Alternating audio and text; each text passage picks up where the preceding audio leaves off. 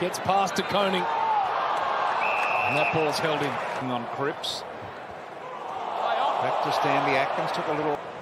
No tackle you heard is... That is a good tackle, and Rapska comes in. Stengel with him. Once again, Henry. Awkward landing, lost a boot as well. In front's him. Ed Curnow. Good ball for his brother. Wants to wheel and go. Charlie Curnow! Brilliant! Well, it's just replicating what they were doing in the backyard, and he's such an instinctive... Guthrie was in there. Rowan still, but Ed Curnow's got him wrapped up.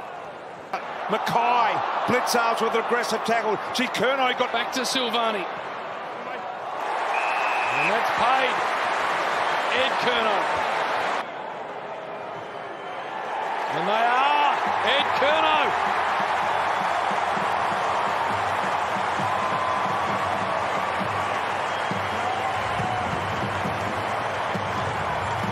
Unlikely goal kicker.